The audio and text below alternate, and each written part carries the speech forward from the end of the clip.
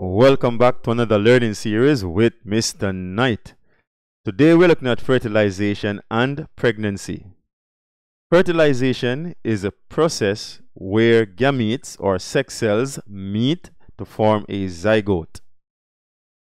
Pregnancy, otherwise called the gestation period, is the point from conception or fertilization to the point of giving birth. In human beings, this usually takes up to 40 weeks. Let's look at the fertilization process. For fertilization to take place, the penis must enter the vagina and deposit semen. When semen is being deposited, the sperm cells within the semen will swim towards the egg within the fallopian tube. Let us pause for a brief moment.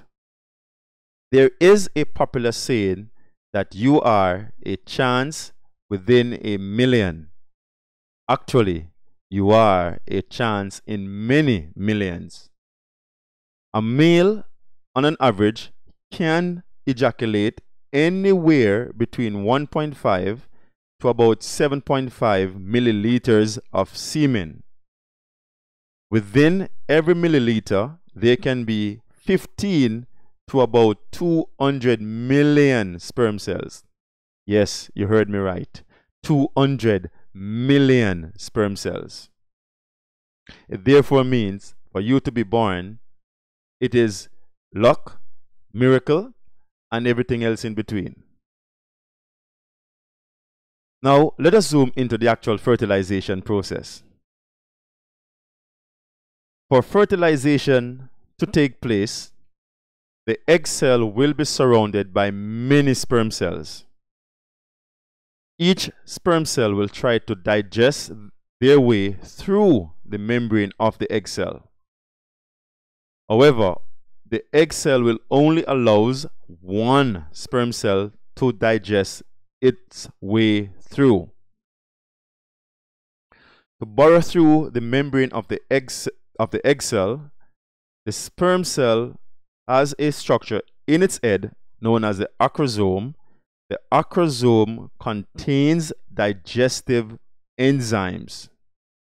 The digestive enzymes are needed to break down part of the wall of the egg cell so that the sperm cell can enter. If you notice, there is an N within the sperm cell and there is also an N within the egg cell. The N represents the haploid number of chromosomes, which means half the number of chromosomes. So the egg cell and the sperm cell, they are classified as haploid cells. The haploid number in human beings is 23, which means one of each pair of the total chromosome. Now, uniquely what will happen is that the head of the sperm cell will break off, leaving the tail outside, so that the nucleus from the sperm could fuse with the nucleus of the egg. When this takes place, a diploid cell will be formed, known as the zygote. The zygote is diploid, as mentioned. Why? Because the egg cell was an N and the sperm cell was also an N. You add those two ends together, you get two ends. Two ends means the total number of chromosomes. In human beings, it is 46. So 2N is 46 chromosomes, or the full number of chromosomes. Let's go back into the fallopian tube to see what is happening to the zygote. The zygote will move towards the uterus, but while moving, the zygote will undergo cell division by mitosis to form an embryo. So as the zygote moves down, it will attaches to the wall of the uterus, particularly the endometrium. Let's zoom in to see what exactly is happening here. So the embryo that was formed, notice there are many cells. So the embryo is now implanted within the endometrium of the uterus. the embryo will continue to undergo rapid cell division to form the fetus. The fetus will be formed, and also a placenta will be formed. Attaching the fetus to the placenta will be the umbilical cord. We want to talk about that in more details. So once the placenta is formed in the uterus, the umbilical cord will be the connection between the fetus and the placenta. Surrounding the fetus, there is a sac called the amniotic sac. The amniotic sac contains two layers or two membranes. The outer membrane is the chorion, and the inner membrane is the amnion. Filling the amniotic sac is a fluid called the amniotic fluid. Together, the amniotic sac and the amniotic fluid will provide means of protection for the fetus as it develops. The amniotic fluid serves some unique purposes. Some of the purposes or function of the amniotic fluid include providing cushion, which means it prevents sudden vibration or extreme shock or movement to the fetus. So the amniotic fluid will serve as a shock absorber. The amniotic fluid also provides buoyancy that will enable movement of the fetus within the uterus. The amniotic fluid also helps to maintain the temperature of the fetus. Now let's zoom into the umbilical cord. Now the umbilical cord is very unique and very important in terms of transmission of substances. Now the transportation of substances are done in two types of blood vessels. So within the umbilical cord, you have umbilical vein and umbilical arteries. Now let's look at the umbilical veins first. The umbilical vein, there's only one, and the umbilical vein will take substances from the placenta to the fetus. The placenta is the filtering organ within the uterus that filters substances from the mother's blood and pass them on to the fetus.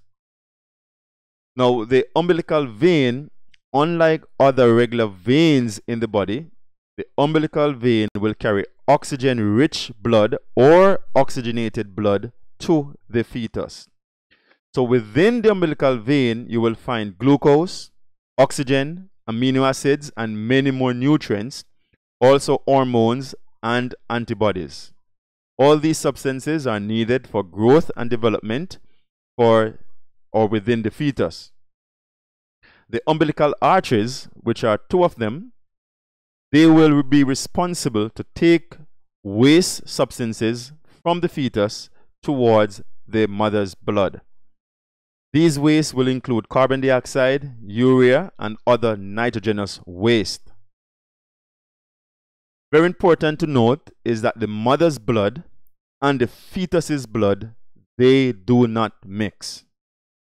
There are two important reasons why the blood of the mother and the fetus do not mix. One is that the blood type of the mother can be different from the fetus. If two different blood types mix, then the blood can coagulate or clot. One blood could be producing a lot of antibodies to reject the other blood, and hence it could lead to some fatal results. Another reason is that the mother's blood tend to be of a higher blood pressure compared to the fetus's blood pressure. Very importantly, if the mother's blood pressure is greater than the fetus's blood pressure, if the blood were mixing, then the capillaries within the fetus could rupture and lead to death or even miscarriage. Additionally, if the mother has a disease, then it may not pass on to the fetus since the blood are not mixing. Even though the placenta serves as a filtering organ, alcohol, for example, and other chemicals may able to diffuse across the membrane into the fetus blood. So it is very important for the mother to be careful in observing what she is eating or consuming during pregnancy.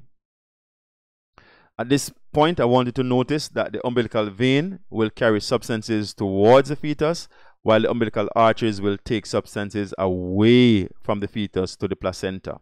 You can look at the animation and see the substance moving back and forth.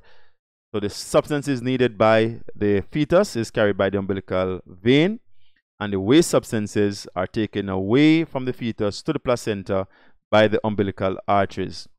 We are now at the end of this lesson, and I am absolutely looking forward to see you in the next lesson. Keep safe until we meet again.